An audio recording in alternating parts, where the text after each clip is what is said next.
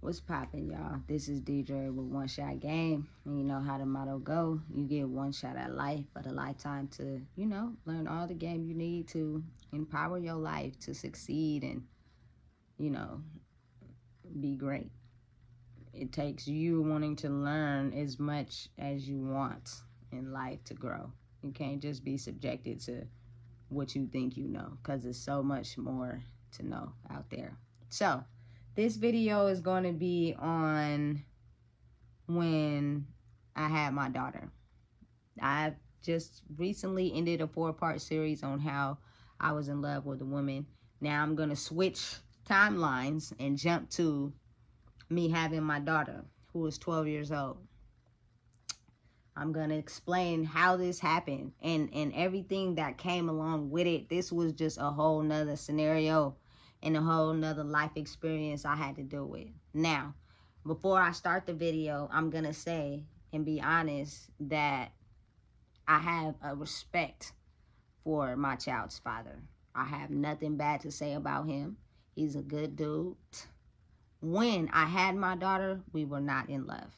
I was not in love with him. I'm going to be honest. I was going through a very crunchy, toxic, rough patch with my first love. And I was very much in love with her. But it was so toxic. We were going through a lot that when that starts to happen, that's when people start thinking about talking to other people. Like, just be real with yourself. That's how that happens.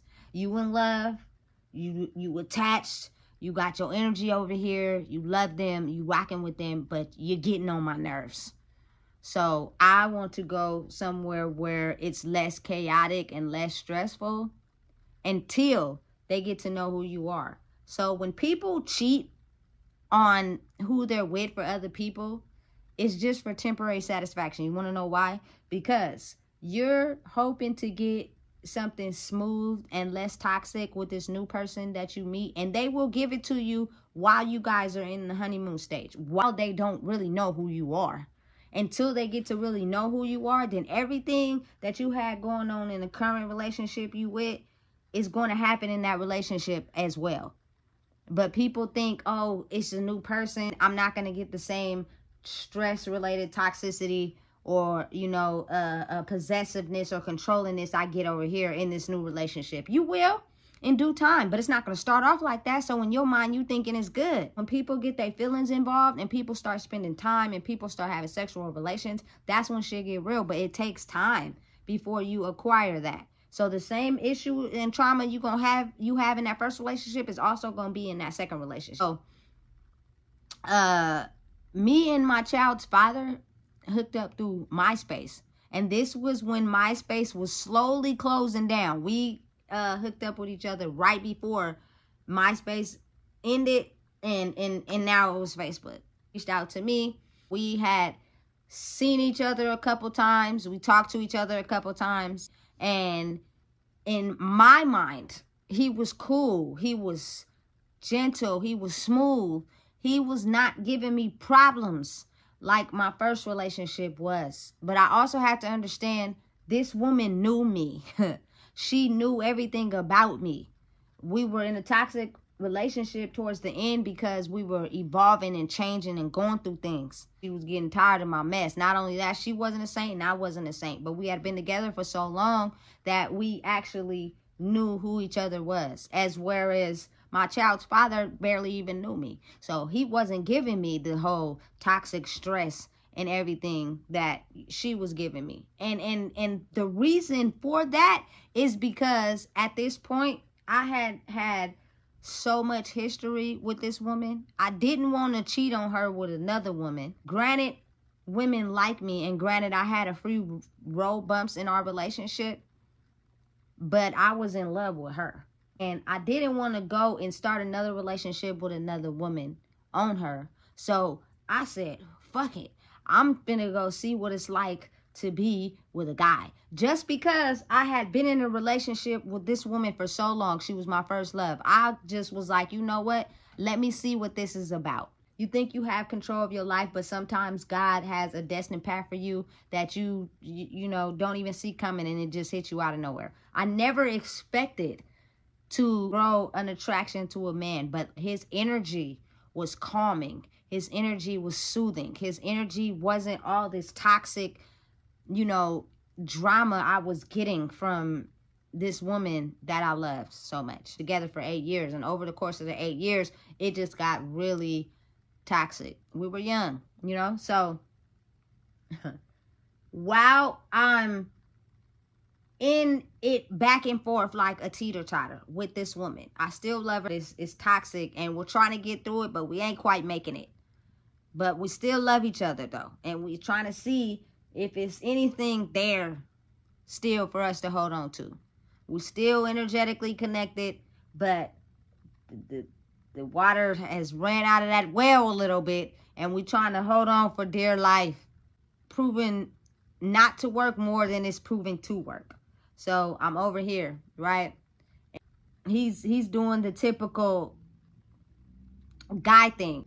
Disheveled from this toxicness over here, I'm willing to accept whatever. I ain't even gonna lie. You know what I mean? He's soothing. We smoking in the car. He's pulling up on me. We smoking in the car.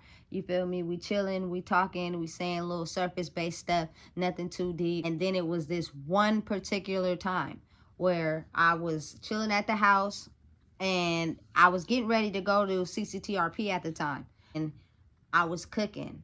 He hit me up like, what you doing? I'm like, I'm cooking a steak and, you know, some corn and some mashed potatoes. I was like, do you want some? He was like, yeah. He came to get a plate, right? I guess it was so good or whatever. He called me as soon as he was done, like 20 minutes later, like, I'm finna come get you, right? He comes to get me. We had sex. I get pregnant.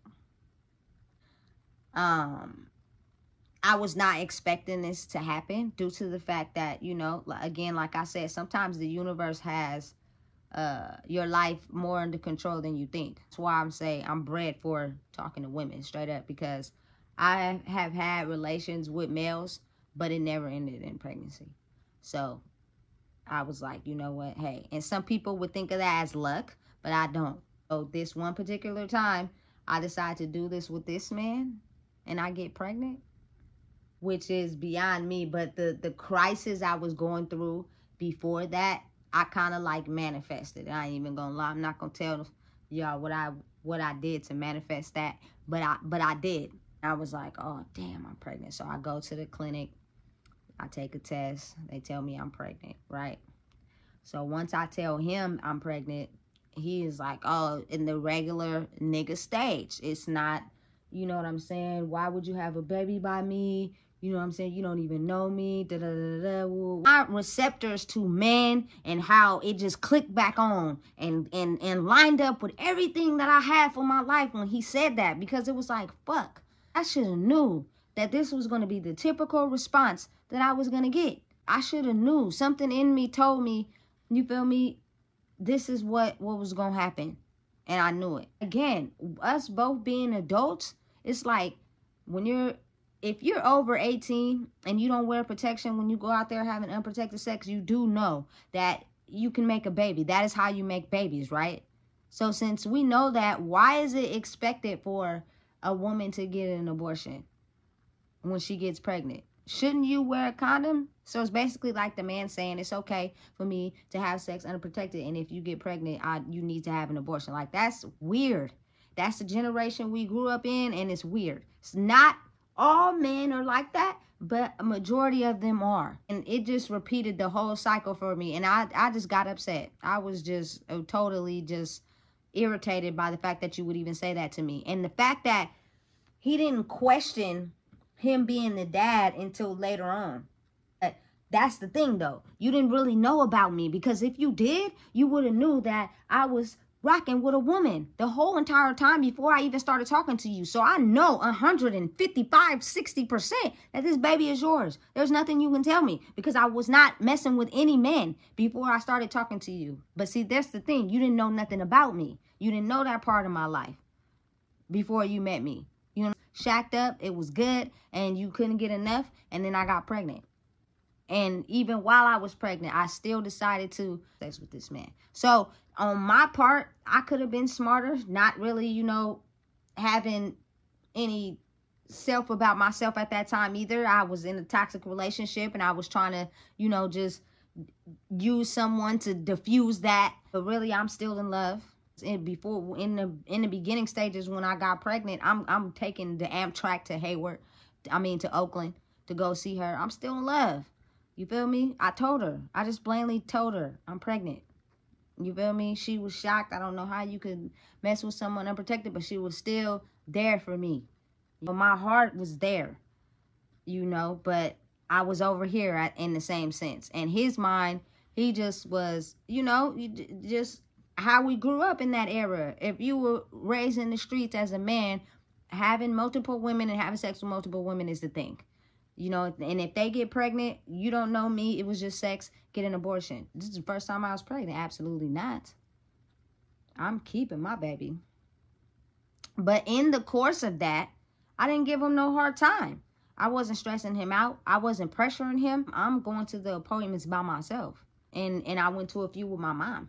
But otherwise, I'm doing me by myself. Pressuring you for nothing. You end up in jail a few times. I'm still supportive.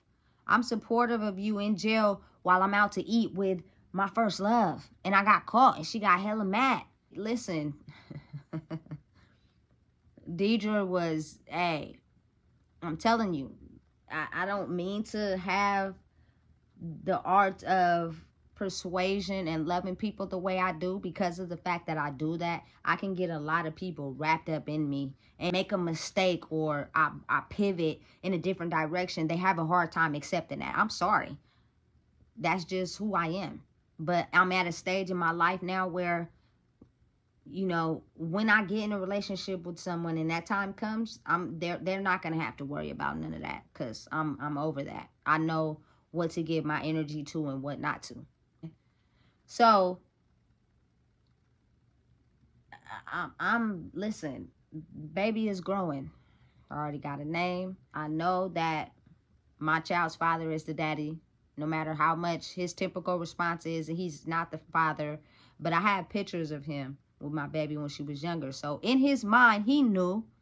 But your typical response, by not having anyone to show you the right way to live life, you'll automatically think and want a DNA test. That's the automatic response. And I put myself through that, even though I knew that I wanted to avoid that in life, because that is not something that I wanted to go through in life. And I put myself through it anyway.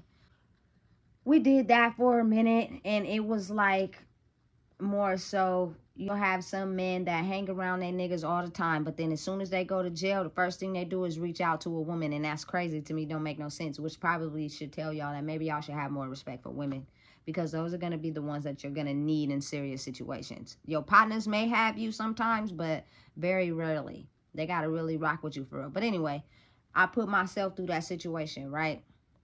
And what really got to me the most is when I called him and I asked him, can you come up to the hospital while this baby is being born? You know what he said to me? He said he can't come to the hospital because he has a warrant, right? When you come up to the hospital, they don't even ask for your name. All they do is, all you tell them is that you coming here for this person to see the baby. So you lied to me. And that hurt, like for real, that really hurt. And I can't even be mad because I put myself through something I didn't want to go through. You know? Only because my mental was all in different places at the time. But then I called my first love. She got a ride all the way from Oakland and came to the hospital and was there when I had my baby. To me, shows how people really rock with people and how people really don't. And even to this day, like, I have to have a relationship with my child's father because that's my child's father. It's been rocky, like, for the beginning stages of her life, still humping around. You know what I'm saying? I got pregnant second time after that, but I had an abortion. And it'll be times that I was working in Vallejo, coming back up here, I call him We hook up, we do whatever, you know what I'm saying, have a relationship like that. But that relationship stopped when I got out of prison. You feel me? When I got out of prison and I knew that getting involved in my child's life, she needs her dad as well. So because she's had no one but my grandma at this time, I'm about to bring it back together. So I call him and reach out to him. He don't want to believe that my daughter is his. So, you know, the typical male response is to ask everybody outside of him if the baby look like him, and you got people telling him, you know, his little crew, yeah, that she look like you. That's your daughter, she look like you. So he eventually came to my grandmother's house and started to form a bond with my child, our child, you know what I'm saying? And that, you know what I'm saying, put us in, we had to go through the toxicness. Let's just say my child's father has been through my toxic BS with me in order to solidify his spot for being with daughter in his daughter's life. And it has been a lot. Can't even be mad at some of the toxic situations we have been in together, but we created this child together. And I'll be damned if I have to her through life by herself. I'm willing to do it because I'm a mom and I'm built for it. But at the same time, I don't think males realize the part of them that their daughter needs. And that is the masculinity that comes with every single person in the world. It's a feminine and masculine inside every single person. But when that father is out of that, you know, little girl or little boy's life, they lose that masculinity. And that determines what happens to them going forward. I'm going to do my best to raise my daughter the right way. History, DNA, masculinity, femininity is all tied to a single person, and that can determine their choices in life. So I need you to be a part of her life. But you're not going to disrespect me in the process. And sometimes when you just surface level get to know somebody and y'all start shacking up and having kids together, it comes with a lot. And I'm a prime candidate for being a victim to it. At that time, I'm not a victim no more. You got me fucked up. For people out there that feel like that, the reason why you are having problems with this child's father or child's mother is because the generation we grew up in, we went from sexual attraction to fucking. We knew about condoms. We knew they were a form of protection, but half of us didn't use them. And we never thought to use them. And we all know that babies come out of that. We don't know each other. So as this child is growing up, we getting mad at her because she's acting out in certain things of the person we had a baby with, but we don't know them. So we don't know why they're acting that way. That's because you didn't get a chance to know them.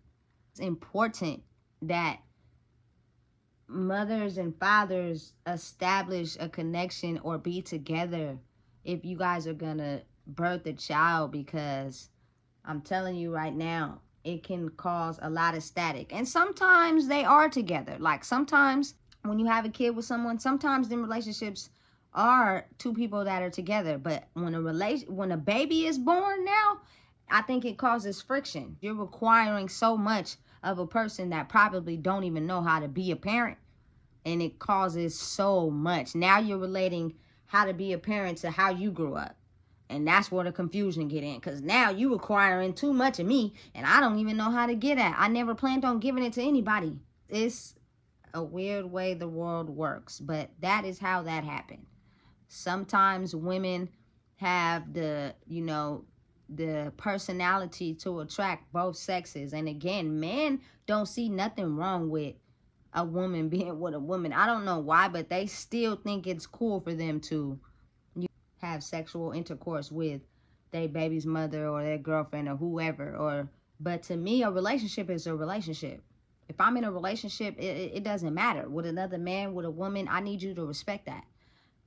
Because me having any type of dealings with you is disrespectful to my relationship. I grew up in a society, in a world where people will completely, I'm your friend, try to act like they're your friend so they can hit it too, and everybody just humping on each other. It's weird. You got to have your own boundaries and know that that's not cool. Now I'm in a space in my life where I know what I want. I know, and a lot of women are strong, boy, and sexy at the same time. Because if I don't get that in my life, I'm going to finesse you. Not intentionally, but just because that's how I am. I want to do that with somebody. I want somebody to be like, hey, you know what? That ain't cool. You need to switch that up real quick. Not only is it sexy, you feel me? It's sexy. You have to understand a lot of people are not strong in themselves, don't love themselves. So how could they properly be able to love you like that? You know? So my experience with my child's father, I just was completely, I'm over it now. I'm done. I don't want more kids. Don't want to be involved with a man. No disrespects. I hope you find the love of your life. It's just not going to be me. I already had that intention set out. But in the course of me running to somebody else to avoid some other situation, I ended up being pregnant. And we were both toxic when we had this baby. So you can't even make it seem like, oh, I'm just messed up or something like that. You can't do that. So that's how that happened. You know, I had a crush on one boy that lived in Vallejo. Whew, I had a crush on him. If I would have got with him, I probably would have ended up heterosexual, like for real. But that didn't go as planned as either, because the status them days for them growing up in Vallejo was how many women that they can fuck. Like, and I just wasn't into that. Like and once I knew that about you, it just turned me off. I just wasn't attracted to you at that point, because you ain't trying to get to know me. You just trying to get to know the box, and the box is gonna get you sprung. Period. Once I had the dealings with my child's father and we created my daughter together, I respect him, support him, never let anybody disrespect him. I will be there if he need me. But as far as a romantic relationship, that's out. I know what I want. I'm solid in where I'm trying to go. And the only person that has to stand on that is me, because you will get tested. You feel me? A lot of times in child's mother and child's father relationships, they think they gonna forever always be able to have sexual intercourse just because y'all had a baby together. Absolutely not. You know what I'm saying? I'm one of those people. I'm not trying to go that route. I'm all for women empowerment. I know what's gonna make a woman go crazy, and because I know that any woman that deals with me or knows how to make a woman go crazy as well is gonna do the same to me. That's what I want. Not only that, it's an energy type of thing. I don't have nothing against males at all. Support y'all. I'll be there. I'll be the feminine side of me that you need me to be. You know, as far as a romantic relationship, that's not what I'm aiming for or looking at. You know, and that's how that happened. Just basically being knocked off the train tracks and being, you know, designated towards something else, wanting to try something else because I was just so fed up with the toxicness over here. But I mean, what's real love without toxic? You got to eventually grow and realize that toxic ain't cool. You know, now I'm single. I'm rocking and rolling and getting to learn me and myself. But when that time comes, I know exactly what I want. You feel me? And things have changed. So that's my life right there. That's how it happens, and I'm pretty sure it's like that for a lot of women these days. There's a lot of women at this current period in life that have rocked with men and are now lesbian, or they like both sexes, and that's fine. But I refuse. I'm not doing that. Like, I cannot mess with a woman that, you feel me, wants to take hot dogs on Wednesdays and Thursdays and then eat peaches on Friday and Saturday. That's just too much cross-contamination. And it is somebody out there that likes that, but it ain't me. You know what I'm saying? I need mine all about me. You feel me? All about what it is, and know that this is what it is. You feel me? Because I promise you, I'm going to take you to the highest heights that you can reach, but I'm not tolerating certain disrespect. I'm not with all that. You feel me? Dabbling in timelines and being over there and being over here. I'm not one of them ones. So that's all it's about. Standing firm on what you want. I had my experiences in life. My daughter's 12. She knows who I'm about and what I like to do, you feel me? And ultimately, I reverted back to that. I know where my heart is. Sometimes it takes time to figure out yourself and figure out who you are. No disrespect to anybody. I don't dislike anybody. I love everybody. But I know who I am. And that's all that matters at the end of the day. Please make sure y'all like, comment, share, and subscribe, man. That's my story. And I'm pretty sure a lot of people can relate. Don't be scared of your story. Don't be scared of your truth. It made you who you are today. Just know who you are.